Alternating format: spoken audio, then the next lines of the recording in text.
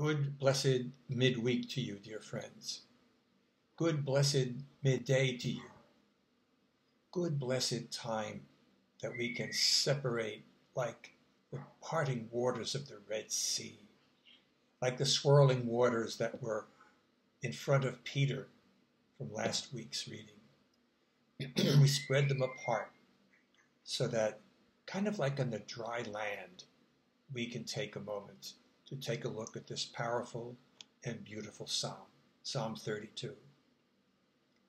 We pause and we allow this space to create a descent within us to the bottom of the soul, to the bedrock place where God right now is breathing His Holy Spirit into you, giving you the wherewithal to reflect for these 15 minutes upon what God's Word is filtering from this psalm of thousands of years ago to your present moment and mine. So we stop as we have always done. We pause and we allow the grace of the present moment to sink in, being aware of the body, relaxing, finding in this moment a moment of peace, of clarity, of reflection, of wisdom, of love. Feel your heart beating. A nice deep breath, exhaling. Reminds me of our pet dogs when they climb up onto our bed to take a rest. And they settle down. They take one last sigh as they sink into the bed. Let's you and I sink into this present moment and take some moments of silence.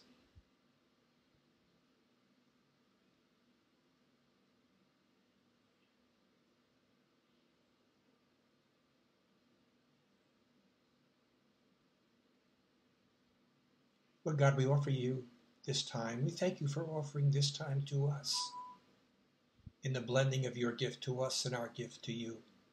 In that oneness, we pray your wisdom and insight as we pray this psalm. Amen. Share with you this fire starter that I wrote for the version for families with children. I remember as a boy setting up a little space just for myself. It was in our cellar. I took a few sheets and fastened them to the ceiling, creating a small, private place to be alone. Something in us wants to feel enclosed, protected, undistracted by the wider spaces around us. Psalm 32, verse 7, has this kind of feeling as the sacred writer joyfully announces, "You are my secret hideout. You protect me from trouble. You surround me with songs of rescue." As we close our eyes, imagine that you are entering into the very heart of God. Feel yourself surrounded by God. Rest in God with joyful faith. I think of that wonderful song, "You Are My Hiding Place. You fill my heart with songs of deliverance." And so, as we take this psalm and we pray it, let's join with countless numbers of people all through the ages, including St. Paul. We'll hear verses 1 and 2 of this psalm repeated in Romans 4, 6-8. Paul quoted from it. Augustine took the words of this psalm and inscribed them on his bed so that it was the first thing he saw in awakening. And so we pray this psalm together.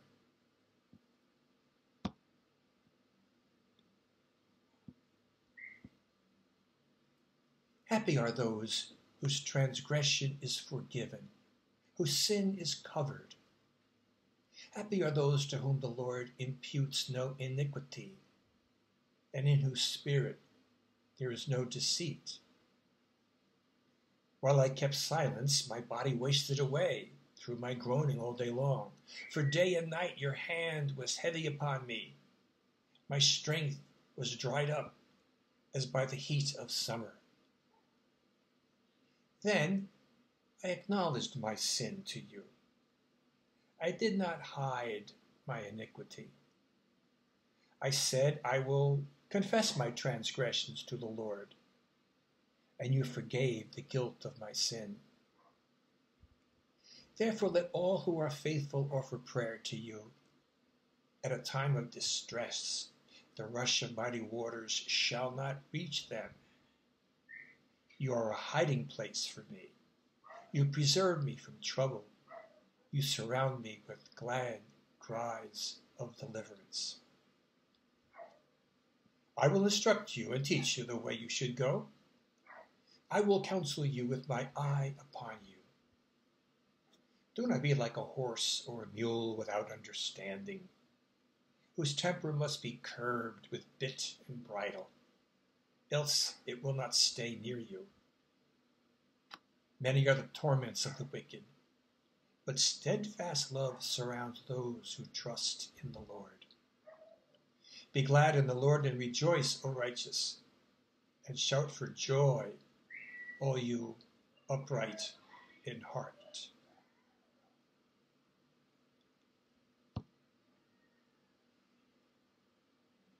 When I was a boy, raised in a Catholic family, I was not very comfortable with sin, mainly because I thought I was sinning when times when I wasn't, particularly with matters of human sexuality. So it really was uncomfortable to me. I didn't know what to confess. Sometimes I over-confessed. And so it lost for me, if you will, how guilt got in the way of really confessing maybe the deeper selfishness or whatever else, or the fears that were going on within me. Who knows what? The years have gone past. And we used to we had a family practice of going to confession every 2 weeks on a Saturday afternoon.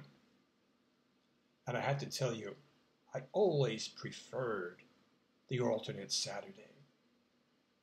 So we'd have to scrape together, I think that's what scruples. We would scrape together some sins that, I disobeyed my mommy, or I lied, or did this and that. Have a little laundry list to give to the priest, and we'd make our confession, receive our penance.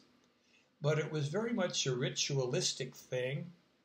It didn't have the tonality that Psalm 32 has, where you really bypass the phony guilt and just be fearlessly going into the presence of God and confessing. Or, as it says in the 12 steps, where we confess to another person what our wrongs have been. Doesn't need to be a priest, but sometimes I think in other spiritual traditions, we've gotten away from confessing to a person that you know loves you and can hear you and can receive you beyond maybe the guilt and fear that you have of confessing itself. It's something we need to work on, I believe, a little bit more in our own spiritual tradition as United Methodists. What's it like to really confess and to experience the love of God forgiving us? Not through a priest who is officially appointed, but any dear friend, any person that's just willing to listen and to smile at us as we are pouring forth our heart and our soul. You've seen me, if you follow the Bible through the season, that there's a little note at the bottom of suggesting that you take a look at the reflections of Matthew Henry, the 17th century writer and compiler of commentary for the whole Bible. I went through that, and I noticed that there were some lovely things that he's saying, and I'd like to just share a few of these paragraphs with you. He writes about how the burden of sin is lifted off. By the pardon of it, we may be eased of a burden, a heavy burden, like a load on the back that makes us stoop, or a load on the stomach that makes us sick, or a load on the spirits that makes us sink. Then Matthew Henry writes, God is more ready to pardon sin upon our repentance than we are to repent in order to the obtaining of pardon. Let me repeat that. God is more ready to pardon sin upon our repentance than we are to repent in order to obtain that pardon. And then a lovely recollection of the father of the prodigal son. The father of the prodigal son saw his returning son when he was yet afar off. You know the story well. And ran to meet him, and this I love, with the kiss that sealed his pardon. When we give the kiss of peace, virtually now, of course, when we give the kiss of peace, it's a seal of love. It's a seal of forgiveness. And Matthew Henry continues, what an encouragement it is that to poor penitents, and what an assurance does it give us that if we confess our sins, we shall find God not only faithful and just, but gracious and kind. So the power of God's forgiveness is what makes us righteous. It's by God's grace. We can't claim any righteousness, as Paul talks about. It's filthy rags.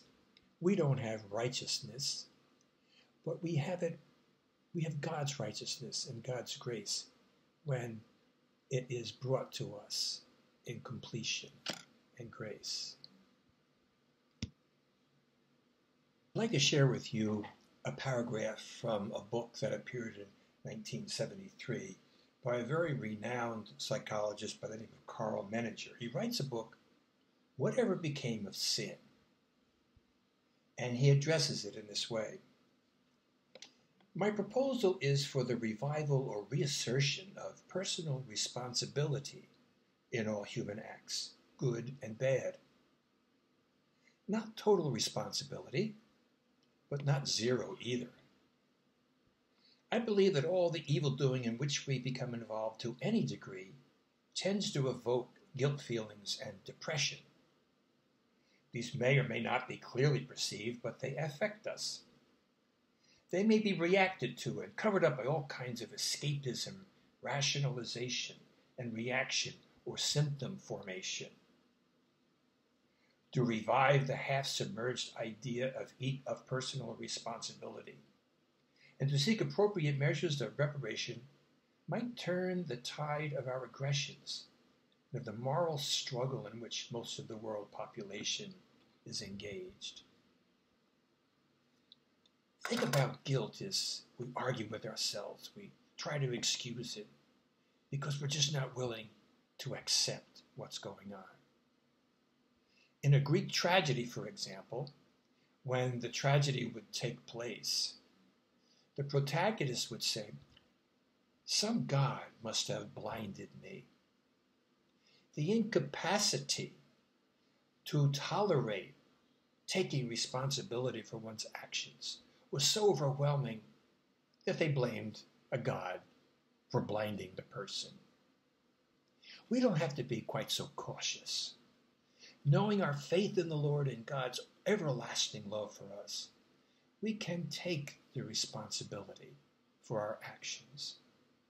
It's a really good way, and I'll be talking about this down the road a little bit more, particularly this Sunday, about not being a victim when we explore Joseph's forgiveness of his brothers in the book of Genesis.